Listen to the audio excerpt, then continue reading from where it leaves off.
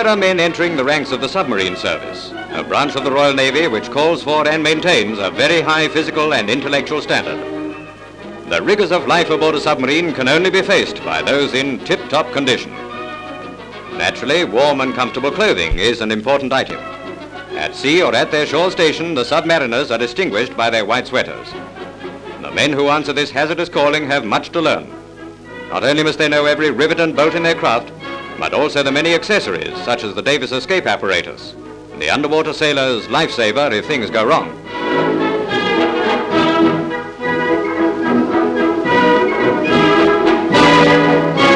Eventually, there comes the time when theory is put into practice, and the trainees go aboard for their first lesson below the surface of the sea. In the care of commanders and instructors who have had wide wartime service, they go to their allotted posts below as the N-23 heads out to sea.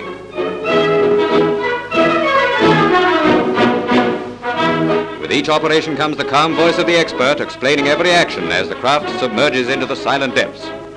Our cameramen go with the crew, taking pictures while the sub dives and is actually submerged. In the air, on land, on sea, or under the sea, it's all in the day's work for the newsreel men.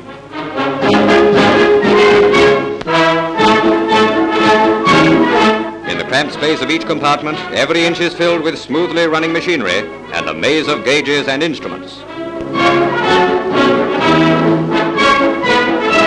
Now running through the water at periscope depth, the commander stares through the glistening brass tube as the underwater classroom performs its evolutions.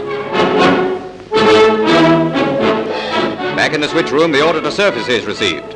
With perfect ease, the N-23 emerges into the sunlight again after a brief spell in her natural element.